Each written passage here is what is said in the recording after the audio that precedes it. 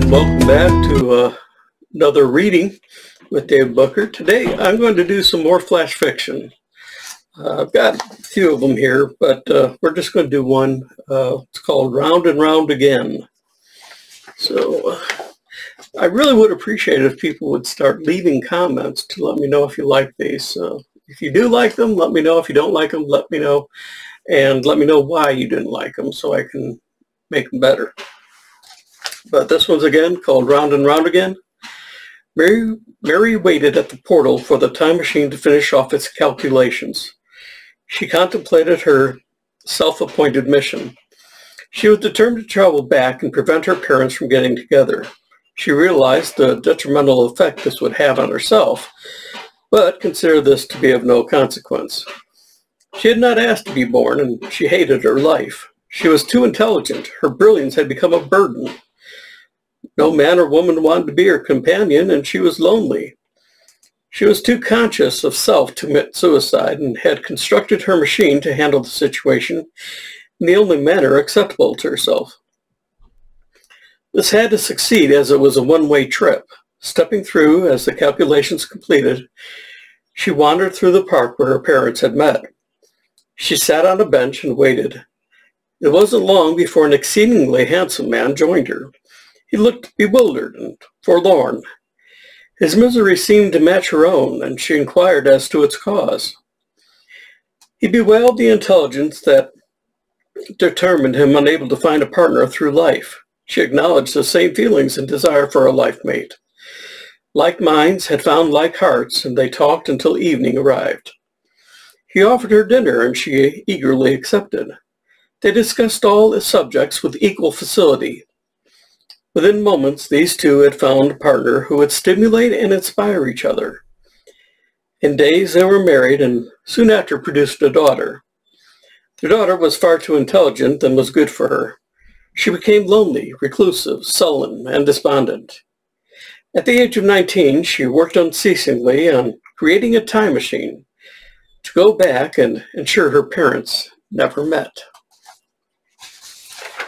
So that's that. I think we've got enough time. We can do one more.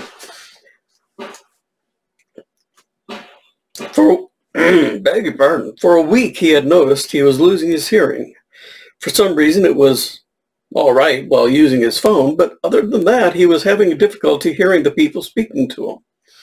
The voices came to him muffled and indistinct. He was having difficulty in hearing the traffic that rushed by as he crossed the street. He moaned forlornly at the loss of the song of the many birds that he could see in the trees. Their beaks opened and closed in song, but it was lost on him. He would sit in the park and watch the dogs at play.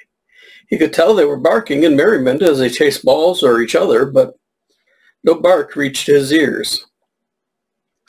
He texted the clinic to see if they could see him. He was lucky they had an opening in an hour. He hopped onto the bus and rode in silence to the facility. As he opened the door, he looked up to see the bell silently swinging. He signed in and sat. Around him, people conversed as he could tell by the movement of their lips, but no sound reached his ears.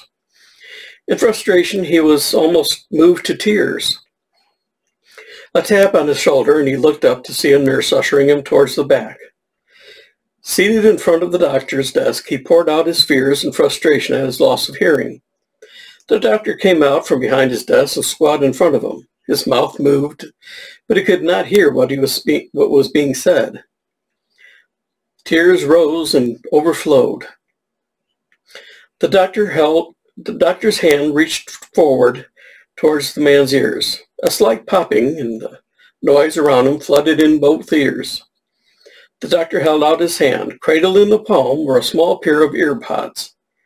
That'll be $45.50. So that's my two ones that I'm doing for today.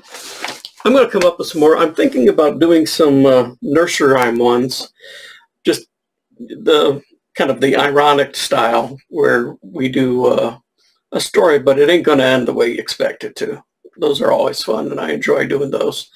So we'll see what we can do. I was thinking about doing Mary Had a Little Lamb and maybe Three Little Pigs or Pumpkin Eater or whatever it was. Peter Pumpkin Eater.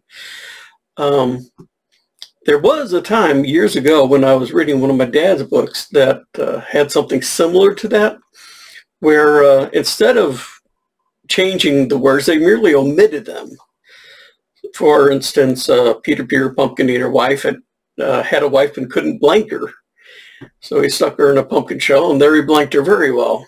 So those are fun to do too. I may see if I can come up with ones that weren't done in the past and see if I can come up with some more. If you've got any suggestions of things that you'd like to hear written, or maybe a book that you have written that you'd like to have parts read, I'd be more than happy to do it. I'm always looking for new material to put on here, so let me know. Poetry's fine too. In fact, I think next time I will be doing a poem, so hopefully you'll be here to hear that.